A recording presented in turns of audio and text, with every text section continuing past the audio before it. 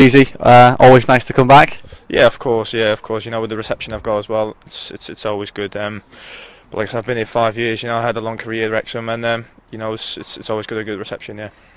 What's the reaction been like since you've left the club of the fans? Sort of, obviously, thank you for your services, but there was a couple of boos today, so you sort of just take that on the chin.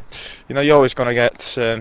You know, everyone's a true fan, but you're always going to get, unless you're wearing a Wrexham shirt, they won't support you. So, you know, I was expecting that, but then again, I was expecting more boos than I've actually got. So, it wasn't too bad. It wasn't too bad. And how are you finding things down at Kidderminster? Oh, it's been great. You know, I'm playing week in, week out, which is the main thing for myself. You know, we're obviously pushing for the playoffs, and yeah, it's been great. It's been great so far.